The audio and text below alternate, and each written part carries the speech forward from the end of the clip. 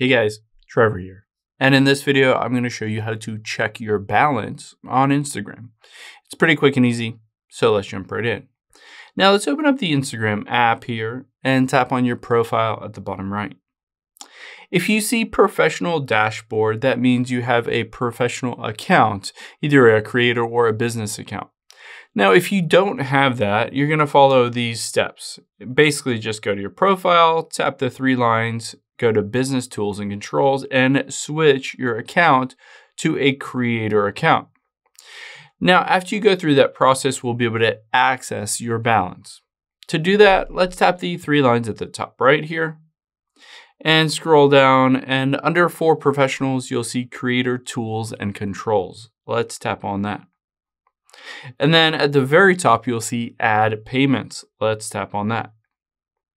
And you can see a payment method at the very top. Let's tap on it. And this finally is where you will get your balance. So it says current balance, I have $0, and it says no payment is due at this time.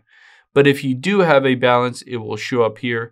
Keep in mind, you need to enter in a bank account or add a payment method here for that balance to be transferred out to your bank account or for you to top up that balance if you wanted to.